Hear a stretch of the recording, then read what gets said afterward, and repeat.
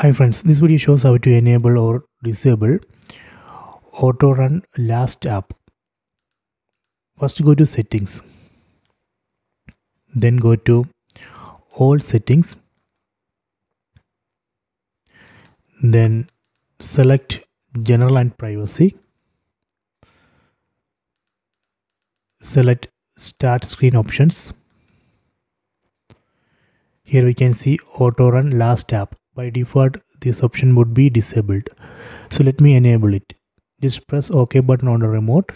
Done. So now I have enabled Autorun Last App feature. So this feature would automatically launch the last used application when we turn on the TV. So this would be useful. For example, if you are watching only Amazon Prime, right? And you want to automatically go to Amazon Prime app when you turn on the TV. If you want that feature, you can just enable it.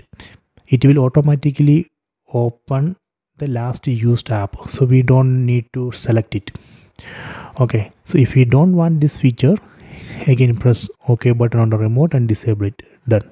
So this way we can enable or disable Autorun Last App. So I hope you have enjoyed this video. Please subscribe my channel, please like and share the video.